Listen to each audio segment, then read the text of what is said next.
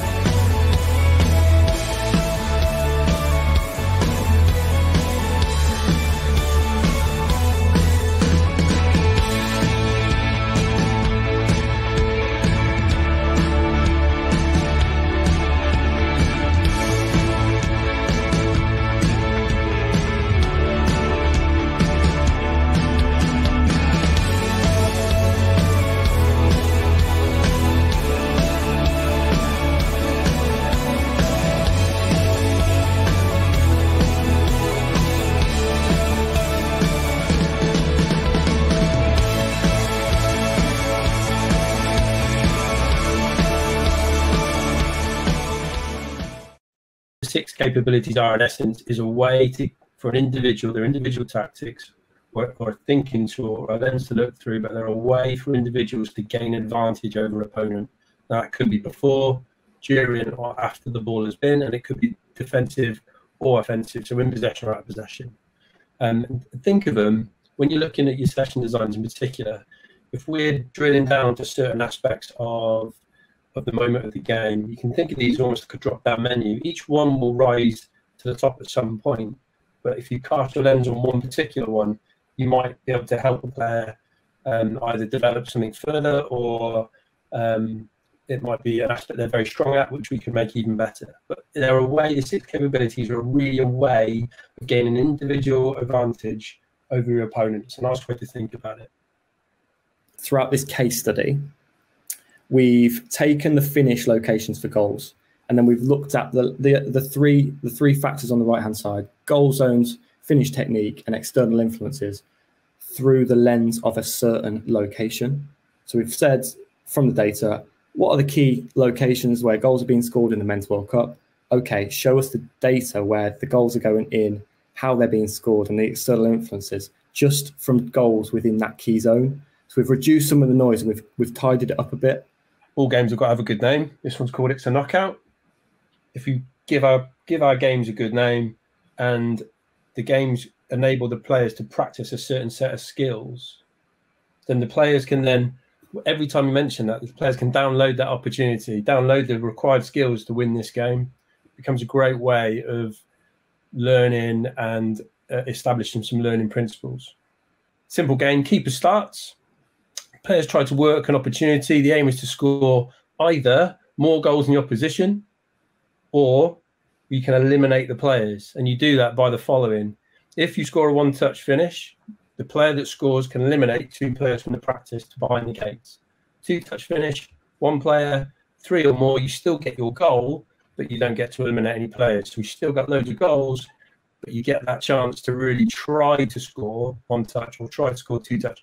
And we'll talk a little bit more why that might be developmentally appropriate as we go, because one touch finishes might just not be in the locker for under 9, under 5, under 6, under 7, 10. Just in terms of how they see the game. So players who score, they've got 5 seconds to eliminate the player. Once that player's out, they have to stand behind the gates.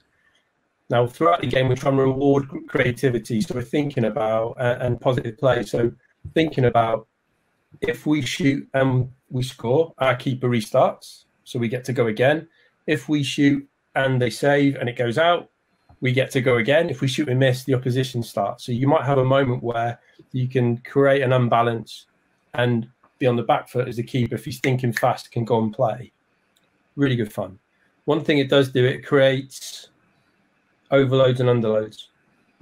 Critically important for scoring, critically important to establish and understand how you move space and how you appreciate space. One thing this game does, so you look at the player red at the minute who's on the ball, he's enticing or potentially enticing the blue player towards him or her, apologies. And you can do one of two things: shift and score and hopefully eliminate one player, or lend to his mate because he's enticed to create the space behind him, make a run behind his mate or their mate, plays the ball to them, and they can score first time into the goal and eliminate two players. So you're giving you're creating repetition without repetition, creative repetition. You're creating a moment in the game and getting to replicate what we've just seen in the data, and the kids or players have a chance to have some fun. This slide just demonstrates that if you are a player or a couple of players down, you can buy that player back in by finding them with a pass. Now, the gates are just outside the playing surface. Now, you could do as big as you want this. You could have it a metre away. You could have it a couple of feet away, a couple of centimetres away, however you want. But the player must take a positive touch back into the game. And if you think of where the arrow is placed, that's like a player. In taking a touch into the second 6-yard box, they could either score or choose to cooperate with a mate or recycle. You could have all sorts of fun. It is about what do we see in front of us, and many of them they don't like to share. I mean, certainly we know when we've got the younger kids up to a point of up to 11, it's about me, my, and I. We are looking at the simplicities and also just common sense of motor skill learning, development, games formats we need to consider as well. you know, we get into 11v11 aside as that moves in. So that is the shift. But we've got to remember, we said that what data is and what it isn't as well. So it's just giving you some reassurances to say, well, do you know what? Yes, my under 9s is going to be like this, and they're going to be very savvy. However, they are role modelling the senior team. They are looking up to their role models. And whether it's just from the World Cup that's just gone from the women's and the men's, and what we've just done from those insights, they want to aspire to be them. So when we ask the question why, sometimes the why not. So it's a really important from our environments is to create a comfortable and a creative way for them to keep trying. And I think the language you go back to again about that coach language, to allowing them to keep trying, to allowing them to provide. And again, we've got mentioned there about confidence, supportiveness, you know, peer support, as well as coach support within ourselves. Just the smile, just the nod. I'm not saying just because they're just body language as such as important. But from our bit, you know, if I go along and do some coach development, that word unlucky is banned, you know, because it really is delving into, love the idea of what you want to do, but actually, can you explain, or do we give them some intent on there? Claire mentioned formats and developmental stages, and you think about what under 9s play. Hopefully, they play 3-5-a-side, not 7 and 9. But hopefully, you think about the smaller formats and what they look like when they play. There's not many passes necessarily. We think about the psychological makeup of a child, egocentric, they're the centre of their world, not decentered yet, but they have empathy, so they can share, so they can pass. But also, let's think proprioceptively and developmentally, they might just not be ready to deal with a ball coming at them to hit it first time. That's a really hard skill in terms of judging distance. The frontal lobes of a 9-10-year-old aren't developed yet in terms of hierarchical thinking, organisational thinking. So there's loads of things here that, and this is why I mentioned in the game, you can ask them to try to do a first-time finish, but to demand it of a 9-year-old, you must finish first time. That's a really difficult concept for some 9-year-olds and younger and 10-year-old, 11-year-olds to grasp. But we can certainly use the words try and notice that. And you think about why that might be for the teenagers. Peers become more important developmentally, sharing becomes more important. And then as you get towards PDP and senior players, well, it's performance. So I best finish first time because I don't have a lot of time. So I've got to finish first time. Then we've got the habits and the skills and the positioning and the timing to then really attack it. So I think it's contextual, it's developmental, it's age and stage. And I think this thinking about the game, the 11v11 game, and their game, and thinking about what players you look after, who's in your care, what formats do you play, and where they might be in their stage of development. How many goals were assisted? How many goals were given to us by a team? We're starting to layer this data in, and we can have some of the same conversations we were just having about sharing the ball, about passing to teammates. Are we, you know, technically, tactically, physically able to execute passes to our teammates? What's the level of defending like? What's the level of goalkeeping, pressure, all the rest of it?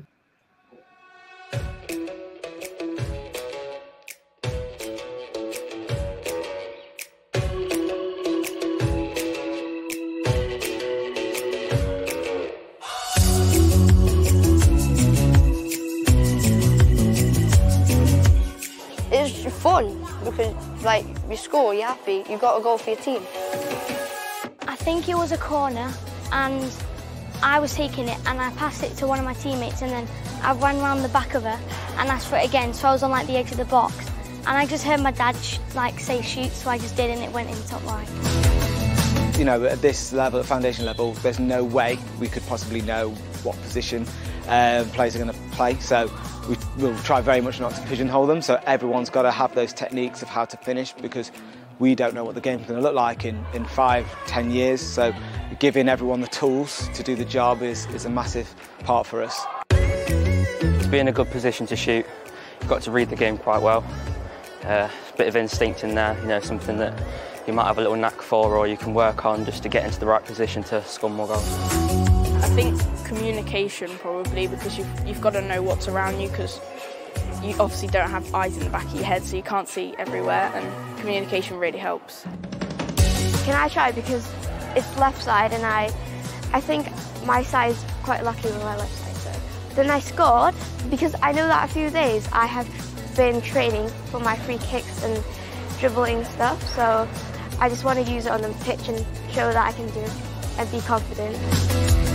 One thing that we've picked up on over the last couple of years is that we're actually very good at creating chances, but we don't score as many as what we should do. And ultimately, if you don't practice that, you're not going to get better at it. So yeah, we whether that's opposed, whether that's unopposed, it doesn't really matter, but just giving the players that exposure within a session of what it actually feels like to score, and be in and around the box, in and around the goal, but also just to give our goalkeepers exposure of what that feels like as well. I want some importance about bringing players part of the process within the game itself, so in action of the game. So it literally start off with a question. So, rather than judgment, and actually, are we thinking on the same lines? Are we reassuring? So if it's things about like, what were you thinking at that moment when this happened? What were you thinking when you were doing that? What were your thoughts about this? Because again, I mentioned originally, they've got a different viewpoint, because we watch, I think I've heard it in a way of a horizontal way. They watch it in a vertical way. If you want to kind of put it in that respect. So we might see something different what they did. So unless we know, then how can we form a really kind of eclipse judgment on that? And also fundamentally, we're about educating them.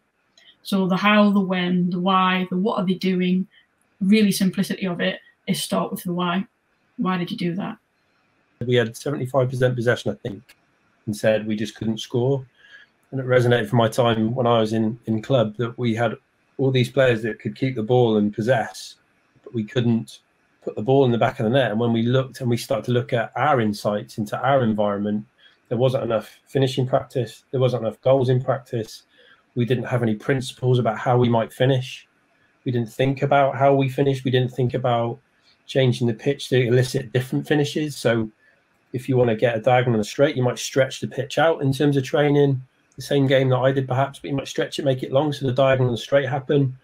You get that space to invade behind. You might encourage different core moves. So I think it is about looking at your own environment and your own insight. Why didn't we score? What was it that we couldn't do? What are the players? How can we help the players see the pictures in terms of their relationship with time and space in front of them?